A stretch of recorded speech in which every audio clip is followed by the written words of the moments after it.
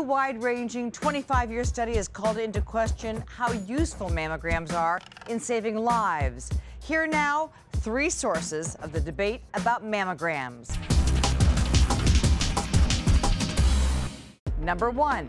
Mammograms may not reduce your risk of death from breast cancer. These Canadian researchers showed that the number of deaths from breast cancer and all other causes was about the same in women who got an annual mammogram as it was in women who didn't have one.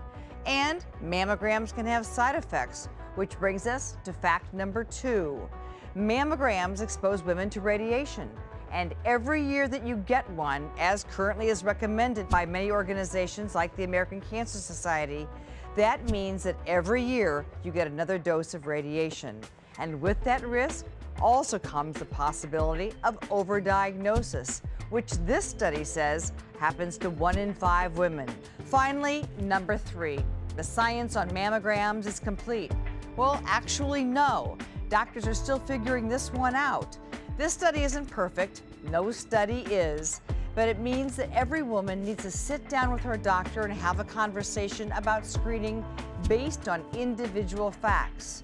Does breast cancer run in your family? Do you smoke? How old are you? Are you overweight?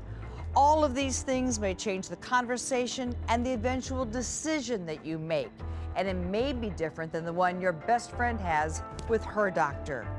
Increasingly, we're going to see more of these conversations about when or even if to screen for cancer based on our own genetic makeup, and that means we're going to be guided by our own DNA.